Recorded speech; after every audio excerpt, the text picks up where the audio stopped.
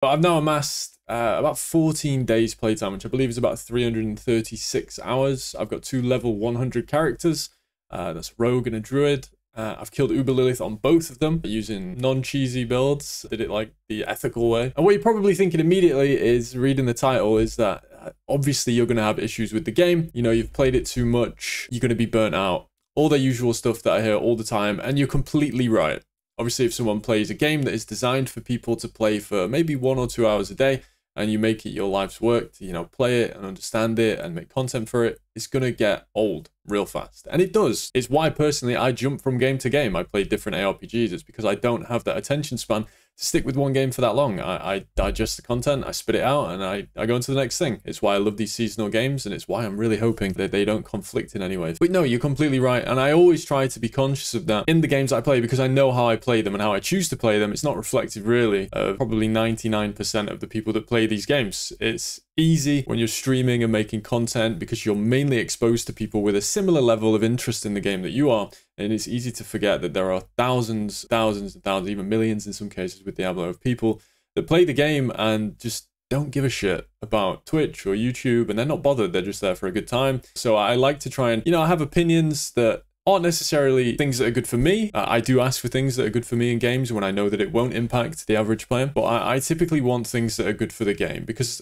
especially in ARPGs, there is such a big gap between, you know, let's use Bob as our example. Bob is, you know, he's a father of 50, and he gets home and he gets an hour to play. This is a casual. This is probably a lot of you guys. You play for a few hours, maybe digest a bit of content online. And then there's obviously degens like me who play for double-digit hours per day. There's a big gap. I am very aware of that, and I'm going to do my absolute best to come at this from a perspective, as I say, of what is good for the game and not necessarily good for me, because I can say wholeheartedly, this is with no shade intended. This is actually a positive thing, I believe, and it's that Diablo 4 is not made for me in its current state. And yeah, I do really enjoy it, and I'm excited to see what they introduce with the coming seasons.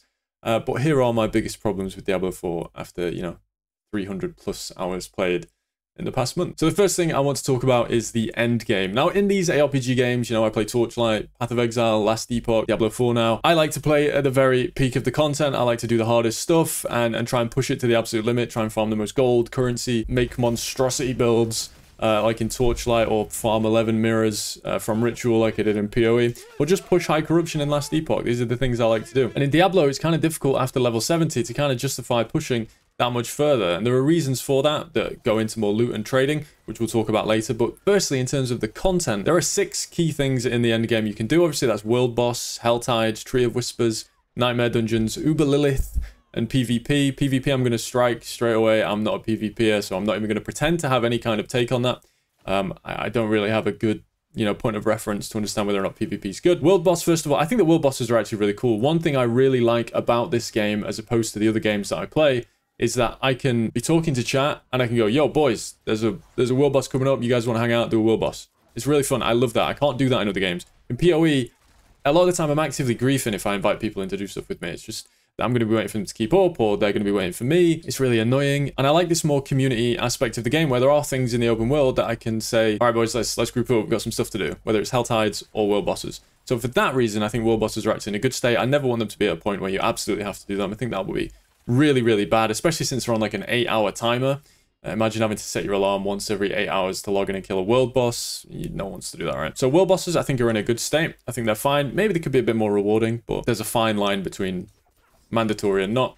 And I think erring on the side of not is probably the way to go. Then we have Helltides. Helltides is one of my favorite pieces of content in the game. One of the most efficient ways to get XP. It's one of the most efficient ways to get loot. You can get obols from it, so you can farm out your aspects. It's really, obviously, it's quite easy because you've got the Helltides third-party tool. Ultimately, I think it's fine the way it is. Maybe I'd like to see some more cool stuff involved with Helltides. I would maybe like some more Helltide-specific events rather than just the normal events that you have. They're just on a quicker timer. That would be cool. I think if it's more of a kind of, again, a community thing where there's like a horde come in, or there's some kind of, I don't know, big wave of demons, and then you're going to drop tons of cinders, maybe get some loot. I think that'd be really cool. I would love for them to explore Helltides a bit further. Next, we'll talk about Tree of Whispers. I don't really have a lot to say about this. It's kind of, it's not very good in the end game. Leveling up, if you're on an all, it's very nice. You know, you're traveling through the world. You can unlock your map. You can get Tengu in favors. You can go get some loot. But in the end game, it's kind of naff. I would love to be more excited about going to these different regions and unlocking my Grim Favors and getting some cool loot. But as of right now, you pretty much get the same loot from a Tree of Whispers as you would just running an event in a dungeon. So why would I not just do dungeons? Now let's go on to Nightmare Dungeons. This is probably the one where I have the most to talk about, but I'll try and keep it concise. The fact that Nightmare Dungeons is just a case of number gets bigger, and it's entirely just prestige, really. In the end game, it's just, you know, saying, oh, I can farm it. There's nothing more to it than that. You don't get more. You don't get anything from it. Maybe you get some more glyph XP, but the time you're actually farming those super high Nightmare Dungeons, you better have your glyphs leveled already. You know what I mean? So Nightmare Dungeons kind of suck in my opinion. It's nice that they're so good for XP now, but the fact that the loot doesn't scale with them, where you're not encouraged to run the highest tier content, and the affixes are kind of just annoying, it's very frustrating. So yes, for XP, fantastic change. The teleport was brilliant, but the loot is the big problem. The fact that the best way to still farm loot is just to go into a regular dungeon with a party of 4 people is a huge problem. Uber Lilith. This is where I've spent a large part of my time. I absolutely love this kind of solo raid boss experience. I think bosses are something Blizzard's pretty good at. Yeah, they have some hits, they have some misses. But yeah, Blizzard do bosses pretty well. I love the Lost Ark style bosses where it's, you know, pretty long fight with a progressive thing. Think of like Volton where he's deleting the arena. I love that about Lilith. I love that the fight progresses and each stage feels like, you know, a different layer of progression that you can learn and understand what to do next time. And it did feel like that in most cases. It felt like the thing I learned one pull, I could carry into the next and do better. However, there are a lot of things about the fight that make it very unfun to do. There are bugs. There are bugs with some of the waves that make them just appear faster or not follow the preset rules that the waves typically seem to follow on every wave except 2 of them, which is the first wave after a set of ads spawns. They're always bugged for whatever reason. I'm surprised this hasn't been fixed yet.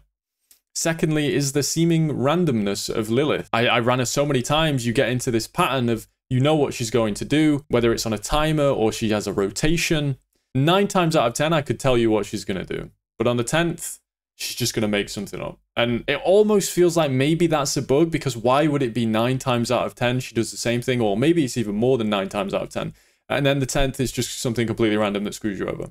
It seems really weird to me that a fight this difficult and this demanding of you in terms of time and gear and effort is actively trying to punish you for learning it. You have to spend attempts and time. If you learn parts of the fight, you should be able to progress it. And I think that that's completely fine. But this fight in some ways doesn't really allow you to do that. But outside of those, which I'm almost convinced are bugs, I think the fight is tremendous, and I'm really excited for the future bosses in the game.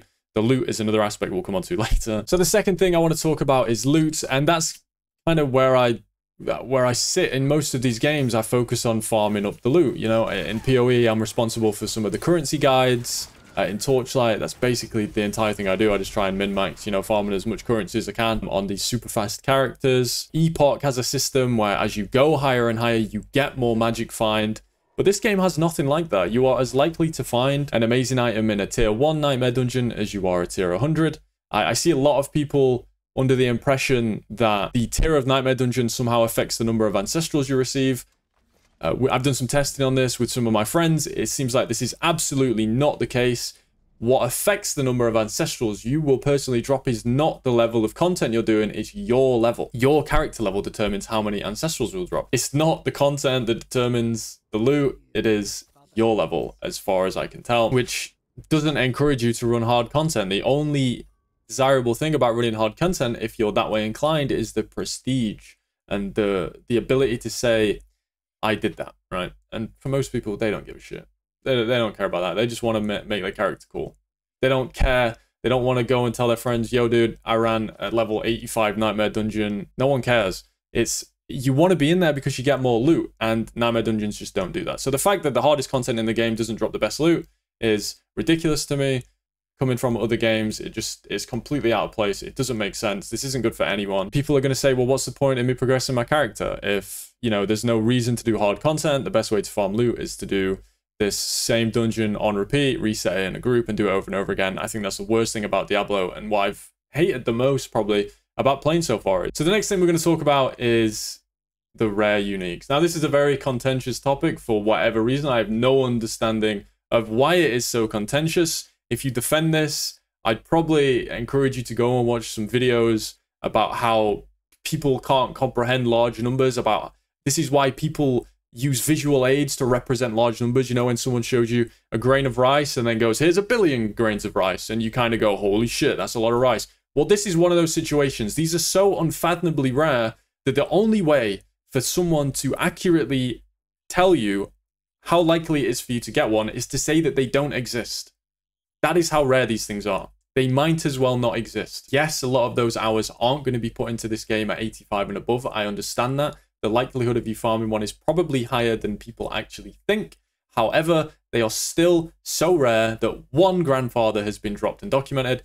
3 Shakos, I think, have been documented. Mirror tier doesn't even begin to describe what these are. And for some reason, the people defending this are the people that actually maybe don't play the game as much. And maybe this is a case of, you know, we're on the same playing field. I'm not going to get it, so at least you can't get it. Maybe it's something like that. I don't want to insult those people and say that's what they're thinking, but I think that might be part of it.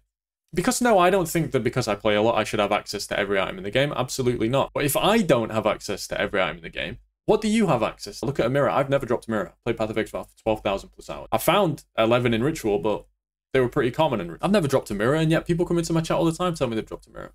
I'm like, good for you. That's, I mean, it's a really cool thing. I'm excited because I'm constantly reminded that not only does it exist, but people are dropping them. Not a single person I know or in the West has dropped one of these super rare items. That's crazy. Absolutely crazy. And I think it needs to be looked at because it's not fun. And isn't that what this is all about? The next thing is loot filters. This is something Last Epoch does incredibly well. You can literally make your own loot filter in game and the game will not show you items you don't want to see. Now, I'm not saying we need something that incredible. You don't need a loot filter that culls items from the ground necessarily, but at least make it. So maybe you could have something where if you pick up an item and it's not part of your loot filter that you want, maybe it's just immediately marked as junk. So you can go back to town, you're still getting your gold for selling these items. Selling items is a big part of making gold. So understandably, you're still going to want to pick them up. You don't necessarily want them to be culled. So maybe something like that, or even just something like Torchlight. In Torchlight, you can just lock an item. So if you salvage all your items, you get to keep the one you locked. And I don't know why it doesn't work that way in this game. It's kind of backwards. The next thing I'd like to talk about is trade. Trade in this game is really weird. You know, it's one of those things in these games where it adds an element of excitement to farming. If you're running through a dungeon and you're only salvaging your loot, you know, every time you get a full inventory, it's very static, the amount of gold you're going to get back. If you add in this idea that you can drop something that might be valuable to someone else, suddenly there's more, you know, peaks to your farming and it just makes it more enjoyable. I feel like I don't really need to describe too much why trade's, you know, fun for the game. But I get that in a game where right now a large portion of the content is progression of your character, I understand why not having such easy access to trade might be a detriment. I'd never want to, you think you do, but you don't, anybody. But in this instance, maybe that's the case, right? Maybe having trade would be detrimental because if you think of something like Path of Exile, a lot of players will make a character, farm up, then they'll farm on alt, right? They'll make a new character, they'll have a set leveling gear, they'll blast through the campaign, then they'll go into legions and they'll get to level 95, maybe even go all the way to 100 by just paying for it. Then the game begins, right? They equip their gear and there's so much to do even at that point because there's so much to progress in the end game. And this game doesn't have that yet.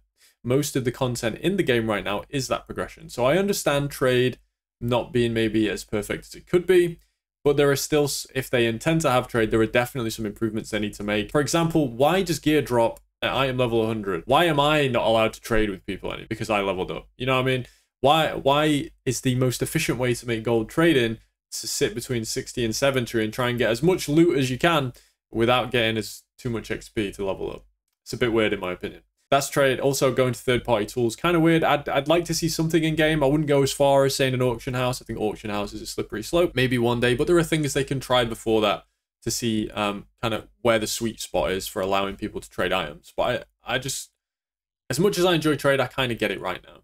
The fourth thing I want to talk about, and one of the most important things I think in any ARPG, and that is moments. And what I mean by moments is it shouldn't be predictable. This is something Last Epoch struggles with. It's very predictable. You can realistically know how long it's going to take you to do a map because it's just event running. You know, you got to run to the prisoners and free them and blah, blah, blah. Games like these, they need variation when you're running content. If you choose to run Nightmare Dungeons on repeat, it shouldn't be super predictable. And this game actually does some things really good. Butcher. Butcher's a great example of this. I get excited when I see Butcher every single time. No matter what, I hear him say, what does he say? a fresh meat. It's super exciting. It's Pog, right? And you're going to drop a unique some of the time. But then events are kind of the opposite of that. They're so common. They're happening all the time. You get like maybe 2 or 3 ancestrals from them if you're a decent level. And most of the time they're really boring. It's just a minute of, I don't know, kill mobs, kill normal mobs for a minute. It's really, really, really bad. I don't know why they're so common. They should be rarer, more impactful, more exciting to find. And the current level of rarity, they're just too frequent for them to be exciting, and that takes away from one of the biggest things that games can do in the end game, which is to introduce a bit of variance. Torchlight does this perfectly with its end game system. They have trait cards that you can have on your maps, and they'll add effects to the maps. And these are very, very random, and there are chances for you to get incredibly, incredibly powerful ones, because every 5 maps you redraw your trait cards. So it kind of encourages you because, you know, any single reroll, maybe you're going to get that really good draw and you're going to get a ton of loot. This variance adds excitement to the end game. And right now, I think the end game in terms of dungeon running is too static. And the final thing that I would kind of describe as a moment in Diablo would be goblins. Goblins are just chests on legs. They don't really drop more than a chest would from an event. It's just an event on legs that you can kill real quick. They could be rarer and more exciting, drop some cooler stuff. I do think this is important in these kind of games. I think this is really important. You know, there's none of that oh shit moments. And I think this game needs more of it. I hope this video wasn't too rambly. I never really make videos like this, but I thought I'd give my thoughts on Diablo. I'm really excited for the future of this game. Despite all these things I said, this may have sounded quite negative, but I'm very, very excited about the future of Diablo. And I think a lot of the upcoming changes they will make for the next season will likely address some of these concerns that I have. But I'll catch you next time, boys.